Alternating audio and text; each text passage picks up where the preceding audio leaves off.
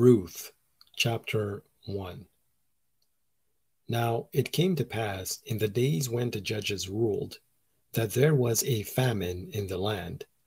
And a certain man of Bethlehem, Judah, went to sojourn in the country of Moab, he and his wife and his 2 sons. And the name of the man was Elimelech, and the name of his wife Naomi, and the name of his 2 sons Mahlon and Chilion, Ephrathites of Bethlehem, Judah. And they came into the country of Moab, and continued there. And Elimelech, Naomi's husband, died, and she was left and her 2 sons.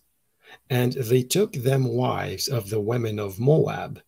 The name of the one was Orpah, and the name of the other Ruth. And they dwelt there about 10 years.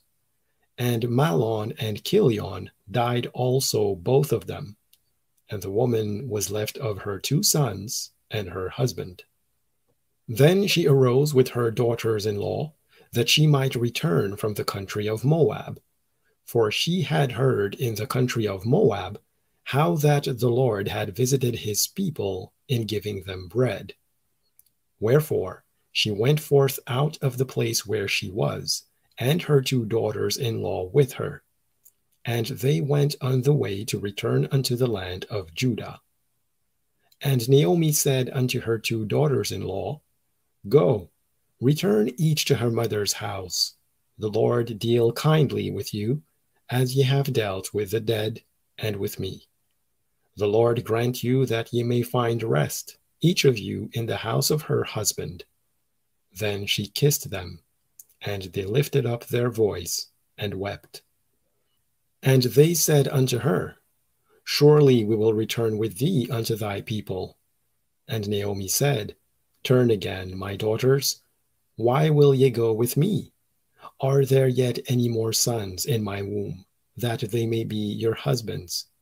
Turn again, my daughters, go your way, for I am too old to have an husband. If I should say, I have hope, if I should have an husband also tonight, and should also bear sons, would ye tarry for them till they were grown? Would ye stay for them from having husbands?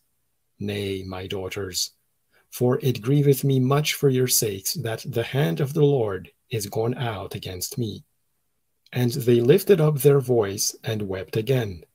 And Orpah kissed her mother-in-law, but Ruth clave unto her. And she said, Behold, thy sister-in-law is gone back unto her people, and unto her gods. Return thou after thy sister-in-law. And Ruth said, Entreat me not to leave thee, or to return from following after thee. For whither thou goest, I will go, and where thou lodgest, I will lodge. Thy people shall be my people, and thy God my God. Where thou diest, will I die, and there will I be buried. The Lord do so to me, and more also, if aught but death part thee and me. When she saw that she was steadfastly minded to go with her, then she left speaking unto her. So they 2 went until they came to Bethlehem. And it came to pass, when they were come to Bethlehem, that all the city was moved about them. And they said, Is this Naomi?